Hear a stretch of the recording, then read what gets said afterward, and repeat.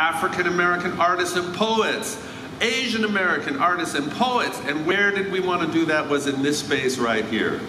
So I had another commitment the night of the opening, which was at 6 o'clock. So I showed up at 4 because I was going to get a preview because I knew so many people who were going to be in that exhibition. And I walked in just as a big truck drove up. And the truck was driven by Arthur Monroe. And those of us who are old enough to remember, Arthur Monroe was the registrar at the Oakland Museum and a wonderful African-American Beat era artist himself who had approved the loan, even though this place did not have, obviously, the climate control. And he said, "Mark, the show opens in 2 hours. Help me hang it." It's like, help you hang it? So it's like we quickly, Arthur and I brought the paintings from the Oakland Museum's collection off the truck. We just kind of started driving nails and putting them up there. And then Bernice walked in and she said, "Mark, what the F is going on?" I said, "Arthur just arrived with the truck." And she said, "Give me a hammer."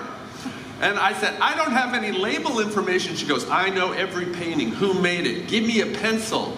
And she would just write it right on the wall, not with a label. We both left at about 6:10, and the whole show was up as everybody else was arriving. And they said, "Oh, that's so great how you wrote the labels right on the wall." I remember when Public Enemy, Johnny Rotten, was singing in this room. I think this is a picture of Bernice in the backside of the gallery right here. So there's so much history. And when we talk about the relay, I also wanted to mention, again, my incredible gratitude to AWA.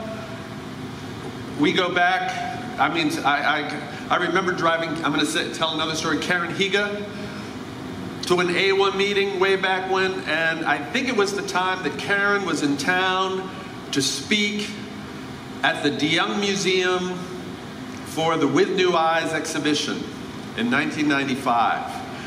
And at that presentation, Karen said, "Now we can see, if we look back at Asian American history all the way to the 19th century, it is our mirror. We can see contemporary issues reflected back more, it's 150 years of a mirror. Why did this mirror get covered over?" And so now the mirror has been uncovered and it needs more polishing so we can see more and more. But today, just for a few minutes, I wanted to celebrate some of the great history because Bernice is a trailblazer. She's a trailblazer in Asian American art history, and everything that she represents, community, innovation, is something that we see over and over again. But I'm going to jump back to the 19th century to talk about some of those important artists like Lai Yong on the left and Mary Tape on the right. Lai Yong not only was a successful portrait artist and very successful photographer, but he wrote an incredibly impassioned statement that was read to the San Francisco Board of Supervisors called "The Chinese Question from a Chinese Perspective," where he called out double standards and racism. Mary Tape challenged education policy where Chinese were kept separate. We were so happy to host at San Francisco State a Tape family reunion where we brought together her paintings, her photographs, but she will always be remembered for her activism in California education. By the 1920s, the Exclusion Act was in place and there was a new generation of Japanese American artists. And together, the Chinese and Japanese artists were founding their own arts organizations and coalitions, like the Chinese Art Association that presented exhibitions at the DeYoung in the 1930s and 40s, the East-West Art Society that presented exhibitions, including at the San Francisco Museum of Art, the precursor at SF MoMA in 1922, and stylistically incredible innovations like manga starting to appear in the 1920s. Cubism the most innovative artists in San Francisco in the 1920s were clearly Asian American artists. This visionary psychedelic work where figures are emerging from the cliffs in Chichen-es Changli, the great Nihonga painter, Chiura Obata, the great Lingnan-style painter, Dong Kingman, who became the most famous person in America before he was forgotten. And of course, there were so many important women throughout this history, and like Bernice, the women were often the people who carried the weight of the organizational structure. People like Miki Hayakawa, Ava Fong Chan.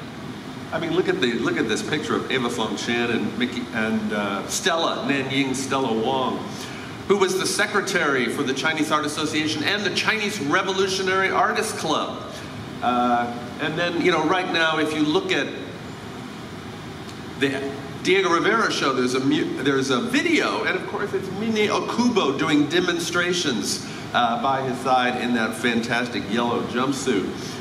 And the WPA, so many Asian American artists were involved with the WPA until they got fired, because so many of them were immigrants, and so were not American citizens because they were precluded from holding citizenship until 1943 for the Chinese, 1952 for the Japanese. And of course, then so much was lost during internment. I went to Hayward to search for the paintings that were discarded by the city that Matsusa Borohibi had left with them for safekeeping. You know, it was a huge purge of the artistic record. Carlos talked about when he was a young man, his parents said, never speak Ilocano, they'll think you're Japanese. They encouraged, and he said he learned self-loathing because of that experience. But after the war, this incredible flowering again of important artists, including dynamic women, the brilliant photographers. Of course, I didn't even mention the pre-war photographers of the pictorialists, which are some of California's most exciting art history ever. When we did With New Eyes, Larry Ringer came and said, I think the pictorialists of the 20s is the best thing I ever saw. But post-war photographers, you know, Charles just celebrated his 100th birthday, God bless him. You know, and he's caregiving now with Irene. Benjamin Chin, Kim Lee, Stella's husband.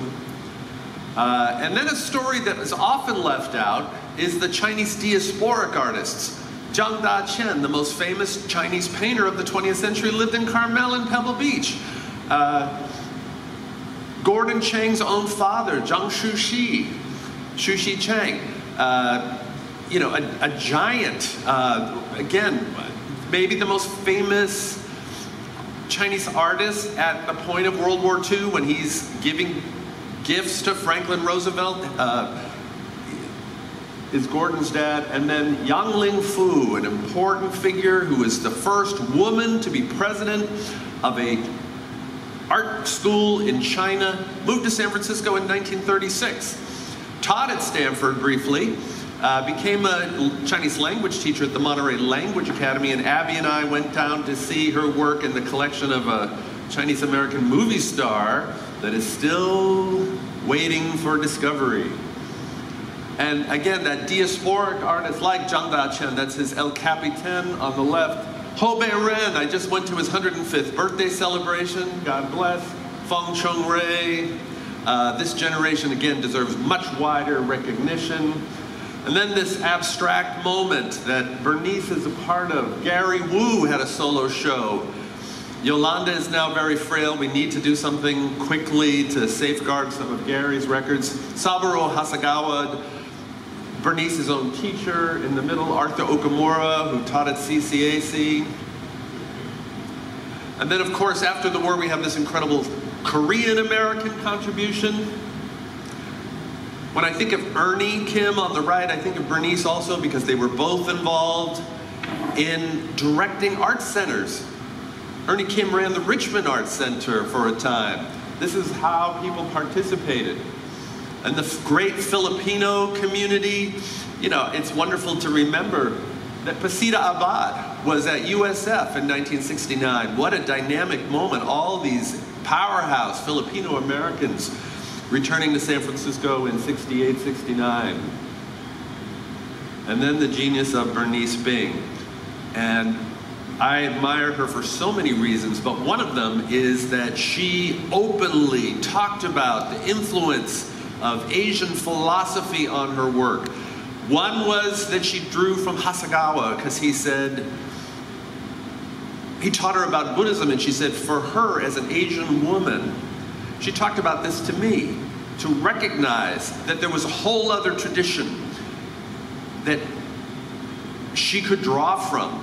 And then she went to study with the great calligrapher in Hangzhou, Wang Dongling, and again brought back that energy into her own paintings. And then, of course, to just end us off, everybody saw the article in the New York Times that said the San Francisco art scene is dead. Pace Gallery and Gagosian have left.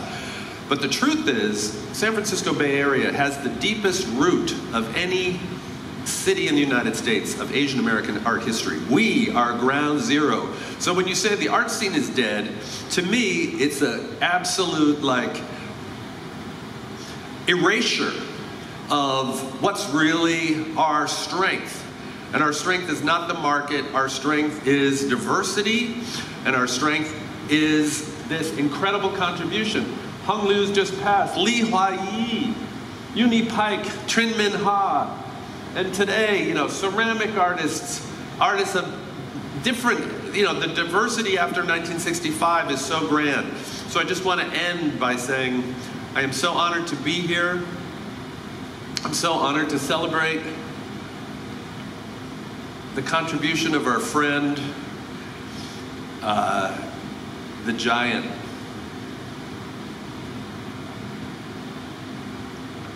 And here she is again, standing in this building, Bernice Bing.